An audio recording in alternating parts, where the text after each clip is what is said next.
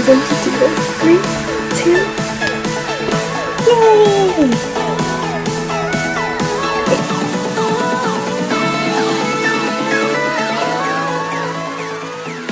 But I wanted to show you this as well.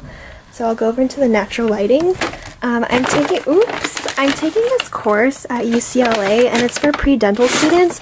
I took the lecture series last year, and that last 2 quarters they actually printed this for us, which is super nice, and the paper quality is amazing. So I'll show you what we did the first lab. We did a Class I prep and amalgam restoration. So Class I is on the occlusal surface of the tooth, so that's the top of the tooth where you chew, and that's with the back molar. And we did it with, I forget what tooth number, let me see. Oh, it was number 19. And so we just keep this, it's PPE, put that over your clothes. They also gave us safety glasses, and what? They gave us a drill, and this course is about $200 for the lab portion, so it's totally worth because you get hands-on experience. You get to improve your manual dexterity by learning how to drill. So this is the drill. You can't really drill by yourself because you need to plug it into this thing right here, which is in the laboratory or clinics. So yeah, it's just an empty drill, and this is where you put the burrs on. You just have to push it. It's actually really hard to push this thing down, but the burrs go in here, and the burr is the drilling part of the handpiece. So we got several, and they each have different functions. I don't know what this is for.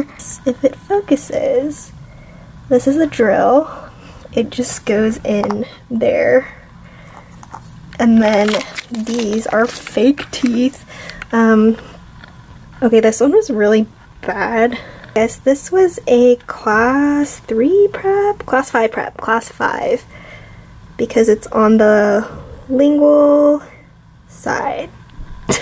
So for the Class 1 prep and amalgam restoration, this is what we did. This is my first time drilling, so it was really hard for me to create a smooth surface on the inside of the tooth. This is like what pattern you're supposed to drill into, and they have different names. So for example, this is a good slide. There's the dovetail, isthmus, and fishtail, and then the groove extension. First I drew on the tooth. These are made out of plastic, by the way, because they're just for practice. But I drilled the isthmus first, which is this outline, and then I went to do the groove extensions, which are in between the grooves of the teeth, so it's easy to follow, except I didn't really follow it that well. And then there's the dovetail and fishtail. So it kind of looks like a dovetail, a bird tail, and this one looks like a fishtail, but on my tooth you can't really tell which one is which. But yeah, this is the first tooth that I drilled and restored, so I thought that was pretty cool. And the next week we did Class 5. Okay, it was Class 5 Preparation and Composite Restoration. And Class 5 is the cervical third, which is the bottom, oops, it's the bottom of the tooth, so that'd be near the gingiva, which is your gum line, so it's like this part, or lingual surfaces of all teeth. I remember it lingual, like linguistics, so your tongue, because you speak with your tongue, and that's like the inside of your tooth. Yeah.